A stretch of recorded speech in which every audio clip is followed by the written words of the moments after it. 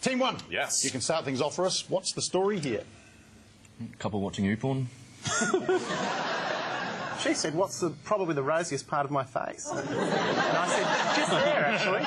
Oh, so come on board. I know I do.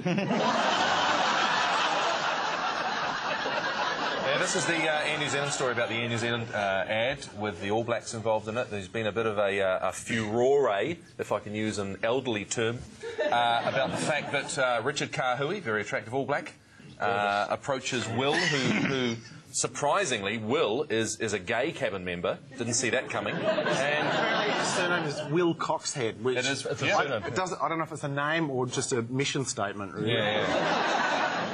The thing is, everyone knows All Blacks don't like kissing other men. They like kissing sleeping teenagers who keep their mouth shut for money, so... Well, they just need to do, I think, a new version that everybody's happy with, so that Will walks up to Kahui and touches his cheek. Kahui punches him in the face, and then Will looks back at the camera and goes, "All Blacks aren't fags."